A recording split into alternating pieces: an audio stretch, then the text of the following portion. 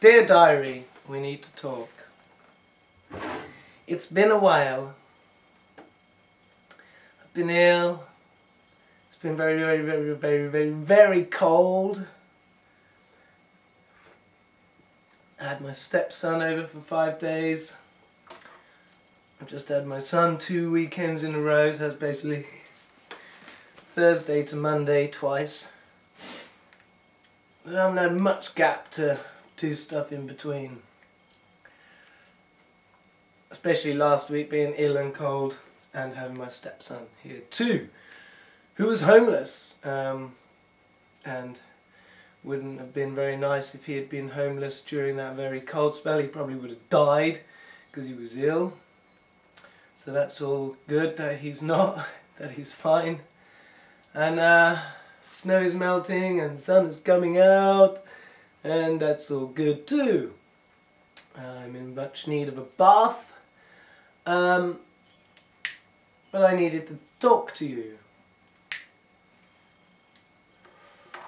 I am the Son of Man. Get over it. Get used to it. Things have been interesting. It's since I made those videos about AJ Miller and I've cast him off, I was thinking again about the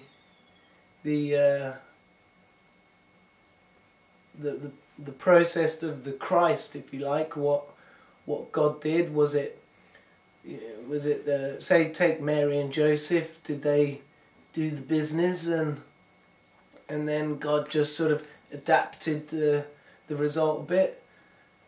Felt the conclusion that no, Mary, it would have been what do they call it when the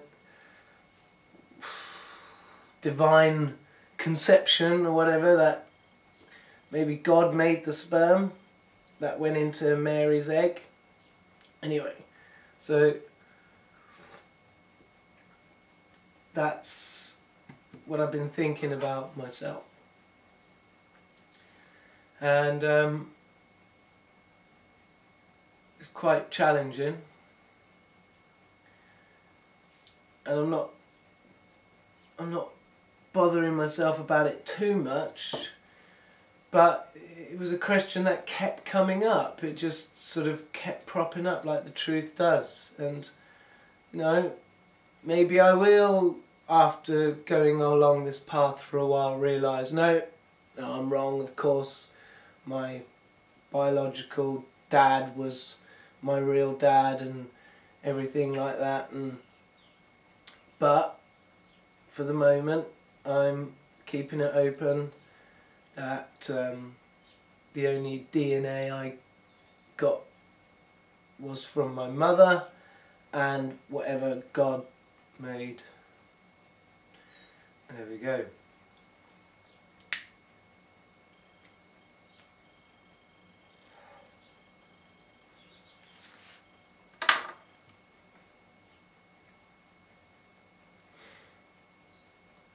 Don't know what to say now. Hey, that killed it, didn't it? I've been dreaming about it nearly every night. Like, thinking about it in my dreams, it's quite odd.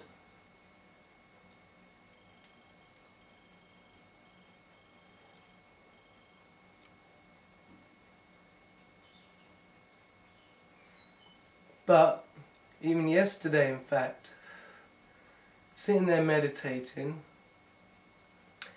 and I was thinking, you know, done this a gazillion times before, just execute the DNA that's in me. And things sort of were happening.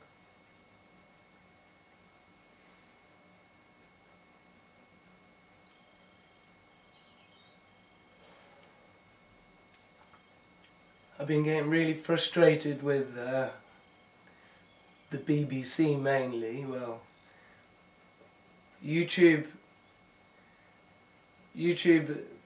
getting a little bit out of YouTube, but not much. There's not a lot I'm listening on YouTube at the moment. But listening to the BBC and the world affairs and stuff like that,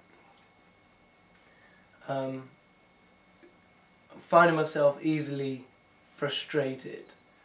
But then I have to think, now come on.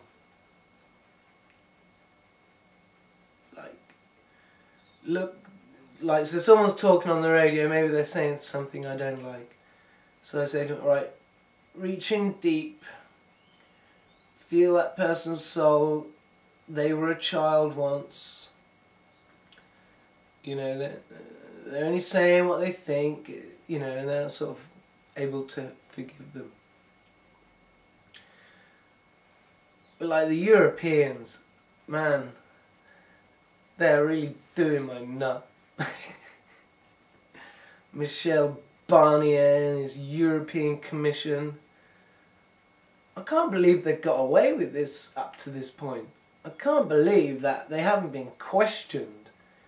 I mean, Nigel Farage has been going on about it forever, 15 years as far as I know, about how it's completely non-democratic, the European Commission. And none of them are voted in. Why are we tolerating this? Why are we even accepting it? We're supposed to be a democracy. I mean, I'm so glad we're coming out. The rest of Europe need to sort their stuff out.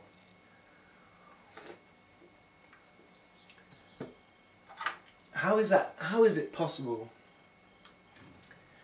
Club of Rome. Brussels. Brussels used to be known as Flanders. Interestingly, think or not.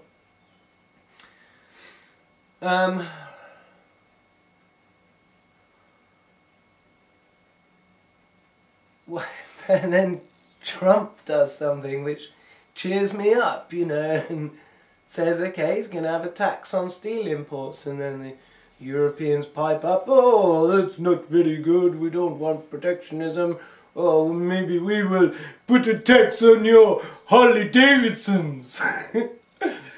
What idiots! I mean, I don't think many Harley Davidsons are probably sold. So then Trump just comes back and says, right, well, we'll put a tax on all the cars that come over then. Brilliant, brilliant. And enough of this China shit. Xi Jinping, come suck my bollocks. I'm not scared of you and your tight grip. You haven't even got God. Don't tell us where is your God. I tell you, you're going to find out. You are going to find out. So ever since, like, Taiwan, I love Taiwan. Here we go, I love Taiwan. They used to make Action Man. Action Man was brilliant. It was quality. I mean, the detail, the scar on the face, the moving eyes, the skin tone. You had one with dark black hair, and he had like a reddish face, which is completely true to form. And you had one guy with blonde hair, and he had a nice tan face. Completely true to form. These are the sort of things you see. It was realistic. The Action Man was really, really hard to break. Now you buy toys made in China, cheap shit, break cheap fucking plastic shit.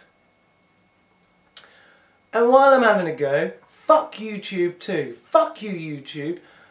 Do you know what they're clever, right? They're clever, and fair enough. They monopolised this medium of video thing, making me feel that I could potentially speak to the whole world.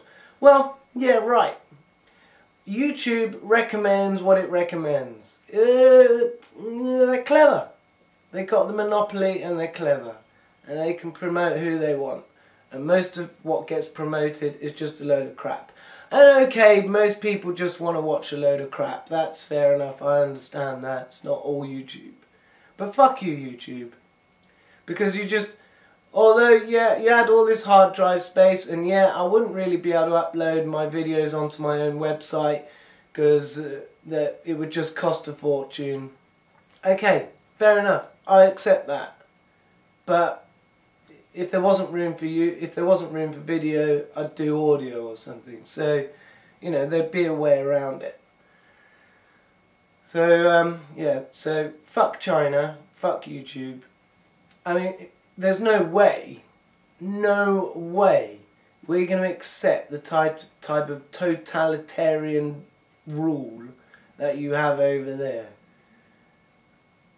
No fucking way. And I'm sick of all the cheap shit. Right, you don't take our rubbish back anymore. And I don't see why you should anyway. I mean, that wasn't my idea. But pretty much you were just sending shit over here, breaking, and we're sending it back to you. Basically, that's what it is. Taiwan was making some awesome stuff. Dare you just tell the whole world that we have to ignore Taiwan? No way. I mean, it would be interesting if, you know, they tried to make this country and others that have been used to being able to do what they want, if we suddenly had to, you know, line up every morning on parade or whatever and receive our rations. And I mean, in a way, it'd be quite fun, but yeah, it's not. This brings us back. What is civilization? It's not fucking art, is it? I mean, that's art. My painting. You just sit there and stare at it. I mean, that's not life, is it? Sit there and stare at art. My life is sit there and feel my heart. But don't forget my head.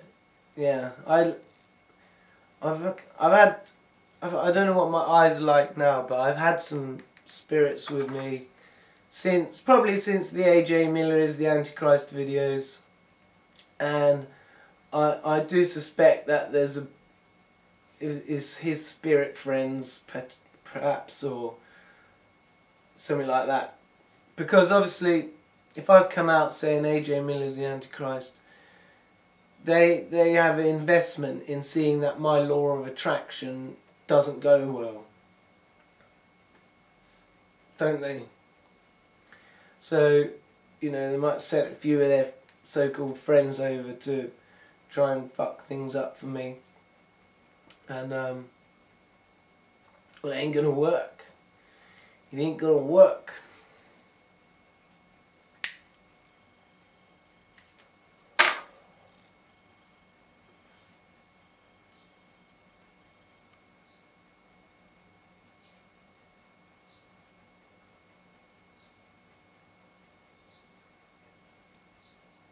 The world has changed.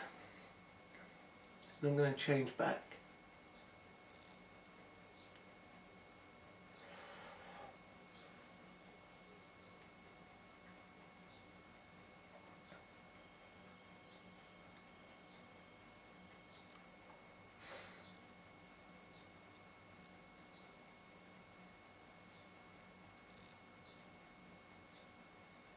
So,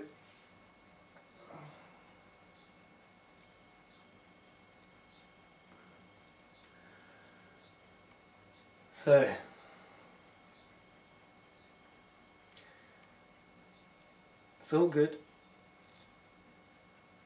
It's all good. It's coming good.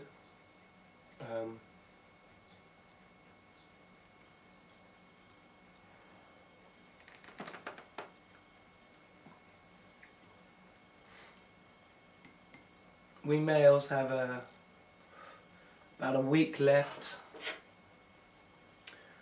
of our moon going down.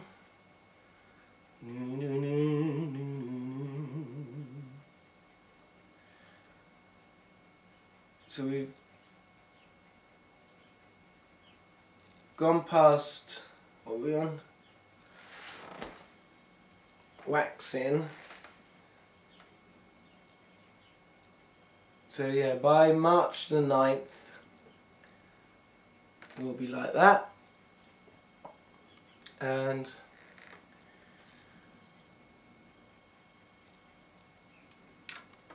men will be coming back up, and this is the time. This is the time that the Son of Man, he is. It's all pointing towards that.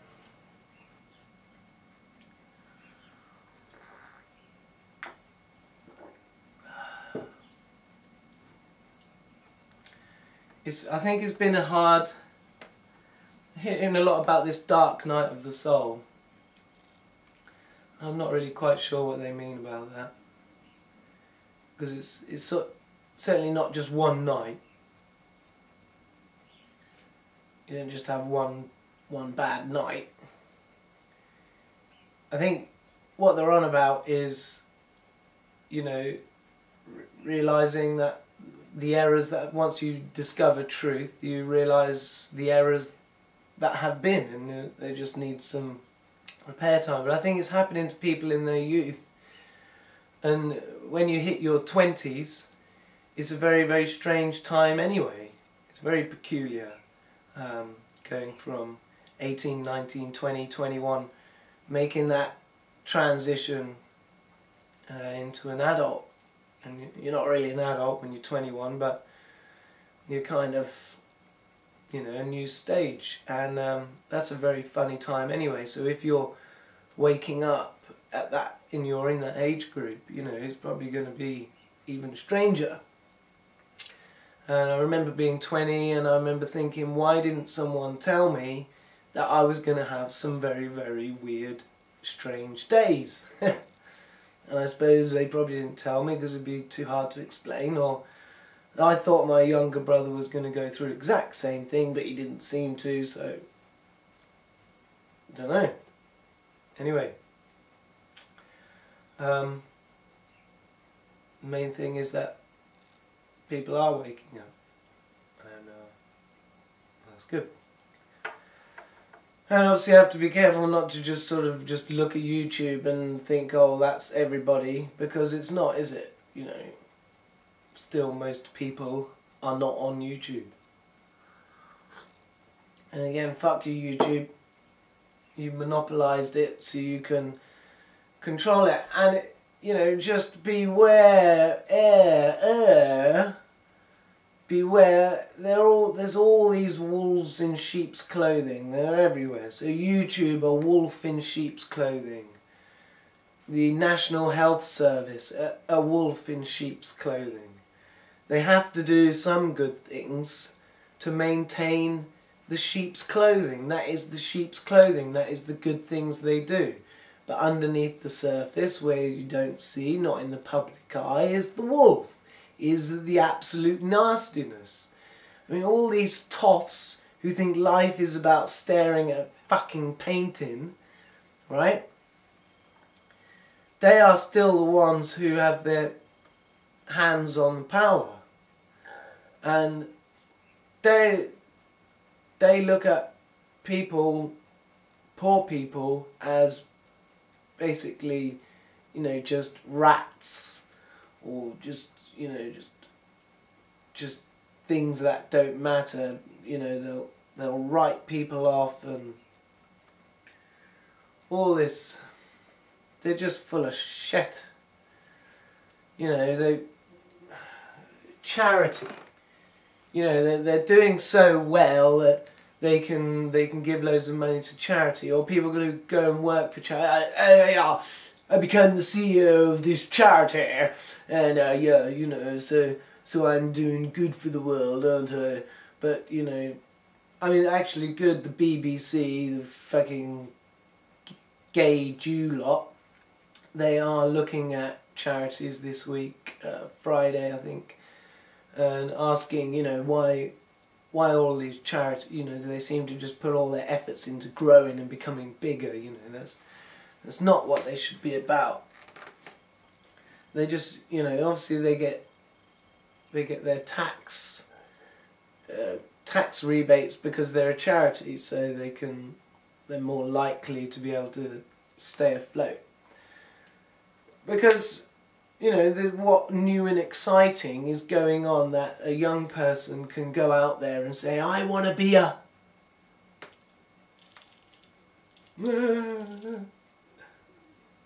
I want to be an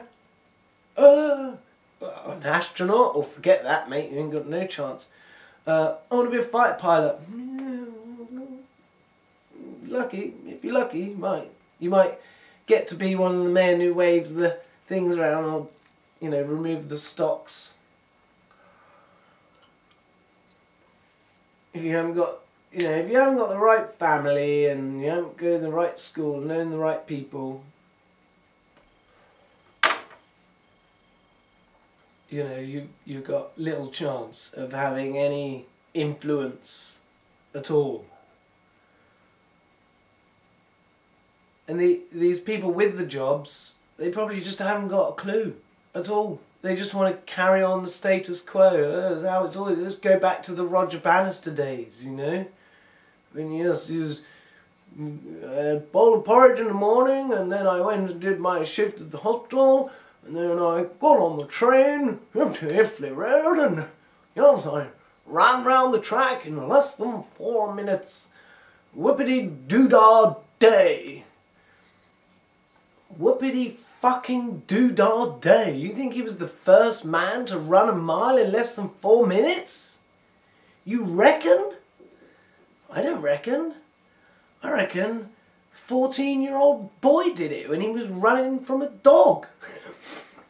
Or a bull. Or he was running home because he thought he was going to shit his pants or whatever, yeah? Alright? God, blue. And I have to keep thinking as well, like, it's all part of God's plan. Is this why I think we're here in this situation? I think people talking about dark night of the soul. I think we're in this time where it's been, you know, they know the time is short.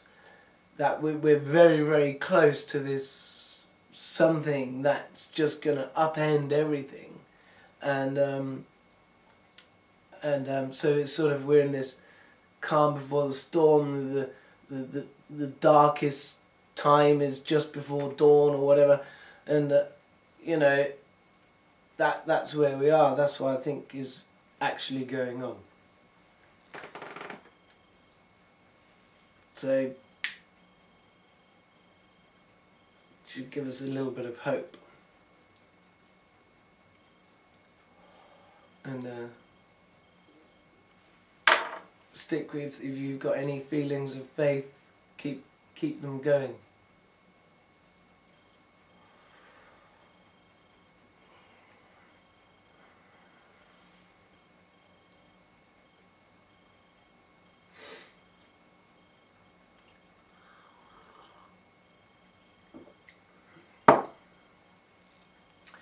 We need to get real.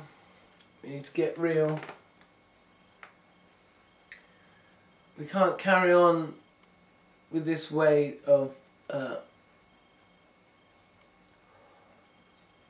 again, it's the jobs and the purpose, and it's the results of people getting what they need. Food, shelter, warmth, community.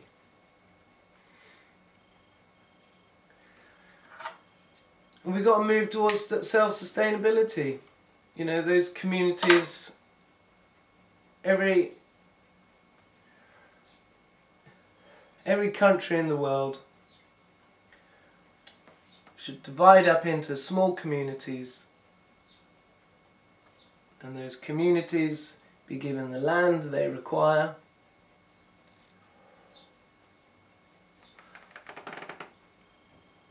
to grow the food and the trees to be self-sustainable. And we can make stuff out of wood. You can make nearly anything out of wood. There's lots of different types of trees that suit different things. You can make rope, you can make spoons and bowls, you can make boats. Cool. You can make anything out of wood. We don't need to get all scientific about it. I mean, well, yeah, I mean, we don't know what science may answer next, right? I mean, I suppose they've got this new graphene thing they're talking about. 2 layers of, just 2 atoms thick of carbon apparently can stop a bullet. There's probably, I mean, I think there's so much bullshit out there. I mean, quantum computing is just bullshit. Doesn't work. If there are lots of universes out there, that is true. But they're not parallel universes that we can draw all the energy from.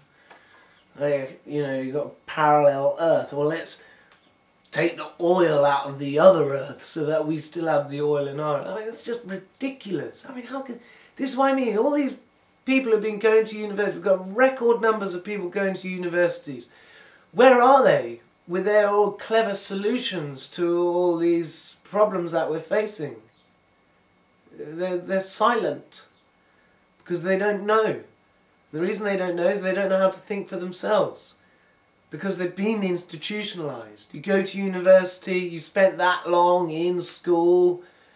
They do this thing at university where they let you have a year of fun, maybe even 2 years of fun before you have to actually sit down and properly do some work. They become institutionalized. They become indebted to the state. They feel indebted to the state. Oh yeah, we're lucky we can get this nice, well-paid job. You know, decent car, decent house. You're in debt to your neck, pretty much, probably for the rest of your life. And, you know, there's still that big tax bill you have to pay. So, I mean, you're not actually better off, you just think you are. You act like you are. Oh, yeah, we're professionals, yeah, we've got 2 children, yeah, we're professionals, yeah, nice house, nice car, yeah. But probably less happy just drinking yourselves to death, to kill all the brain cells so you don't have to think. Well, I suppose that's just a bit of a rant.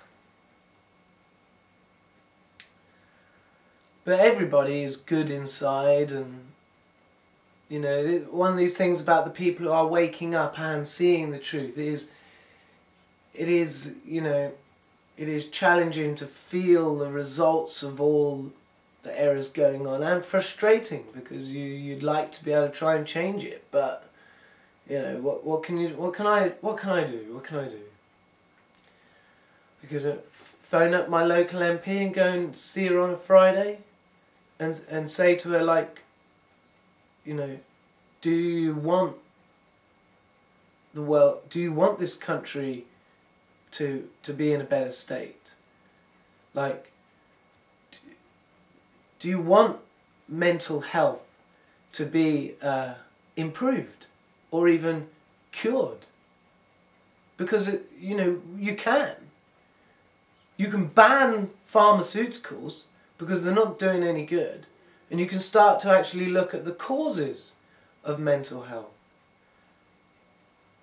and see actually that people with autism and Tourette's and ADHD and stuff are just struggling to fit in with your bullshit society, because deep down in their soul they know better, and they're actually being more loyal and sticking with what their soul feels than just doing whatever it takes to fit in with society.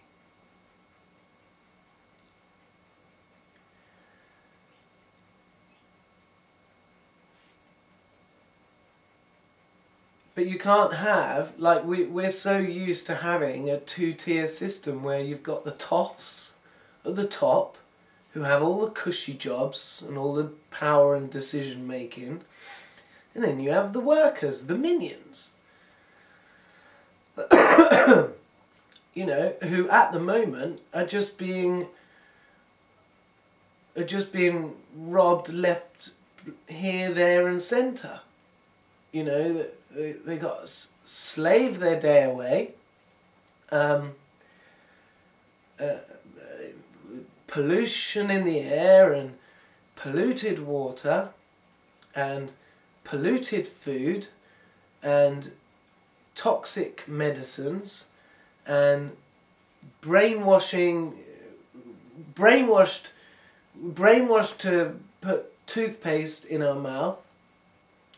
You know, this was a real clever thing. I mean, my childhood, I grew up, you know, go to the dentist every 6 months and get a sticker. And, yeah, you know, keep on using toothpaste and get that toothpaste in there and brush your teeth twice a day.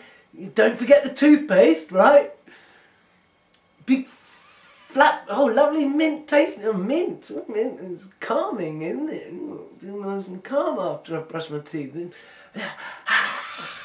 Oh, God, fresh breath after my teeth. But the fucking toxins you're putting in there is calcifying my pineal gland. And I'm going to get dementia or Alzheimer's when I'm older because I've got all this toothpaste. Not to mention osteoporosis, because my bones will break if I fall over, because fluoride, it makes bones grow quicker but more brittle. And dentists, they don't even know about enamel, teeth. They still don't understand teeth and enamel. In this day and age where we're supposed to know everything, but we don't even know about our own teeth yet.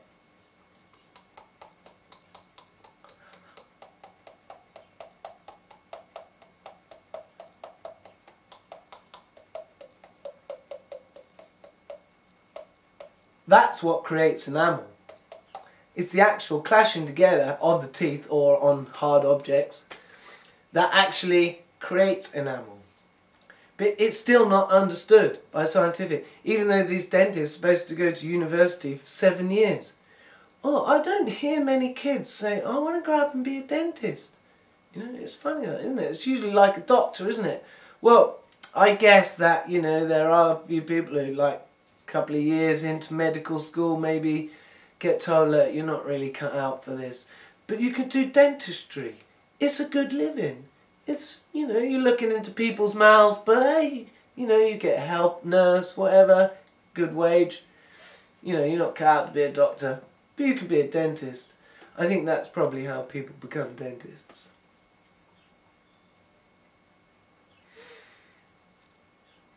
No, I don't mean to have it. I'm not having a go at the individuals. I'm having a go at the way society is set up. And I'm getting pissed off with the media because I want it to change.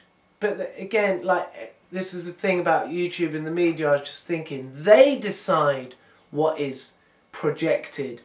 You know, the BBC, Radio 4, you know, when there's something they want people to listen to, you know, they'll put a little ad about it, you know, a week earlier, next week, oh, we're doing this, talking about this, it's going to be really interesting. You know, they put all this forward. They're hyping on about the Hitchhiker's Guide to the Galaxy and what a great thing that was and how fantastic it would be. It's almost people think that they would prefer this reality. You drop a fish in your ear and you can hear all the languages spoken and all this crap, I don't know. They put forth the agenda. And the same as YouTube, they put forth the agenda and the subtle little algorithms and everything else. And then, you know, you listen to feedback and you think, I wonder if there's anyone else pissed off about what the BBC have been saying lately. But no, of course, they're just talking about the programmes that they put forth. Oh, I loved your programme. You know, and everything is just becoming a self-selling entity. You know, they're just like these globules of shit that just want to keep growing and growing.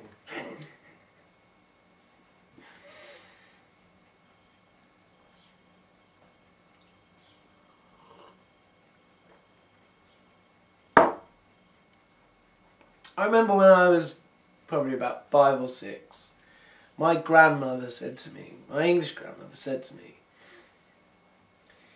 if you were born, because I was born 9th of January, she said if you were born, and my predicted date was the 1st of January, But she said something about they thought that the first child born that year, 1977, was the saviour.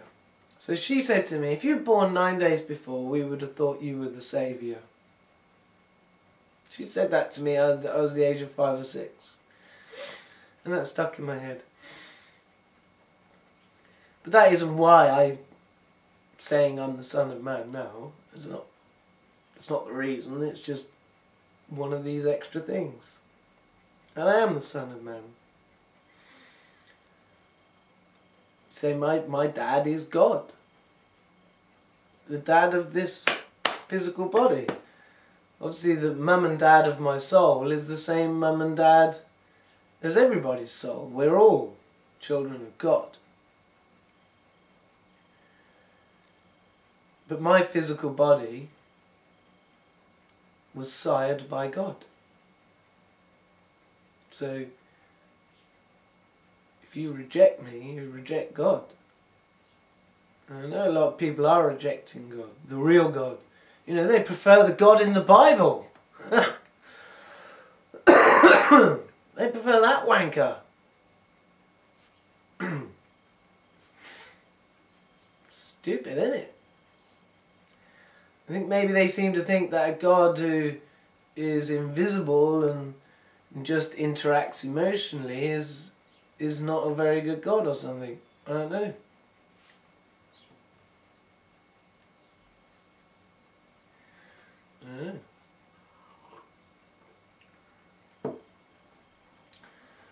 So if I'm the saviour, I've got a saviour. I think I've already done it mostly because I have taken on the truth. Okay, you can look back in my videos. You might not believe what I'm saying about all the things I've come up with. But I have taken it in. Now if it wasn't the truth, the soul would have rejected it. The soul knows. And you will know when you feel it. You won't know before you feel it. And I've never claimed to know stuff that I haven't felt. If I just thought something, I was weighing it up and it could be this and evidence points to this, and that's how I'd say it. I wouldn't say I know it. When you feel it, you know it. So I've taken on the truth. And what I'm seeing coming out with people, what people are getting towards, they're getting towards the understanding that there's this one love. And lots of people saying, oh, we're all one. You know, Alan Watts said this before, other people have said this before. And if you can feel that truth, that's a big one to feel, that we're all one. But it's only partly the truth. We are all one in the sense that everything is love. Love sustains all. Love will be the only thing that remains. So love is permanent. Love, you make something love, it will last forever. So anything loving you've done will last forever. It's almost like created love. And anything that isn't love will be gone, will cease to exist. But love will continue. So we're made of love and we're sustained by love. But we are entities, and our Mother and Father God is an entity. Sustained by love, made by love, but an entity all the same. So we're not one and the same with each other. We're all unique. We're all different. With different angles of love. Here's the entity made of love, and here's the love sustaining it, but as it sort of comes through it, it reacts slightly differently. And it's been going on for infinity. But if you can start to feel the truth of that in your heart, my gosh, you are doing well. And I only managed this a couple of months ago. Feeling that truth of this massive, infinity, eternal love that exists and sustains us.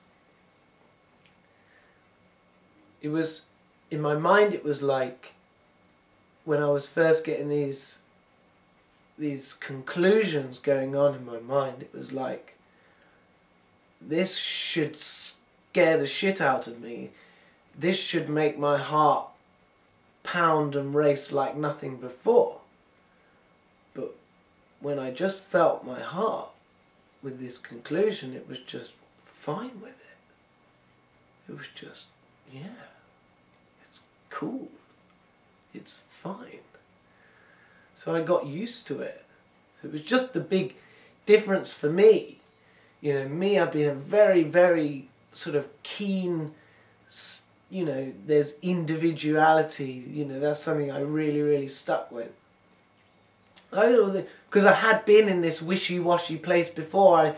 I had believed that, yeah, when I die, I'll just be like the drop that, boom, just goes back into the ocean and becomes a sort of thing. And I lived my life accordingly, which, to be honest, wasn't particularly good and probably quite selfish. And my life went downhill because of that. So I was very much individuality. So this new truth coming on me was a tough one for me. But my heart was fine with it. And I got used to it. And I understood it. And it's good. I'm fine with it. It's great. It's great. You cannot imagine a better reality than what is. The way I saw it, love figured out a way to make it awesome, to exist, to be one of these entities, to have a piece of the pie. It's a very, very, very, very, very big pie. If it's not infinite,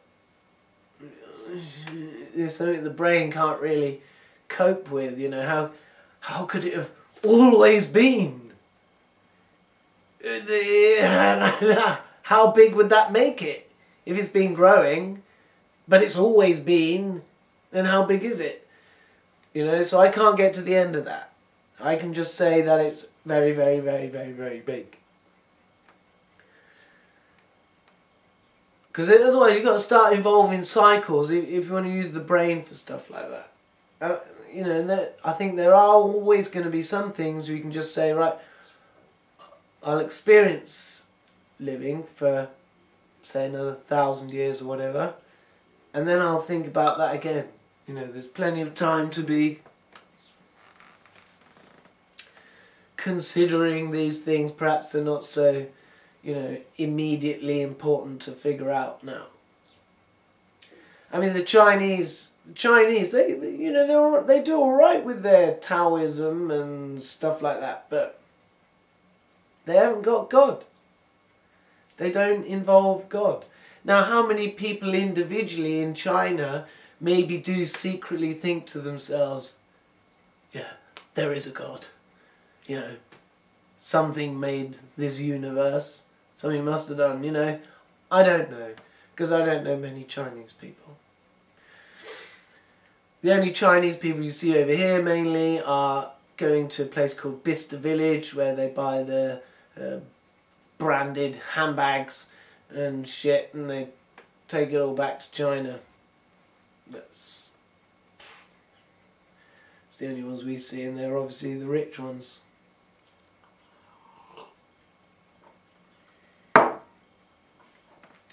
So, I think that's my rant mainly done.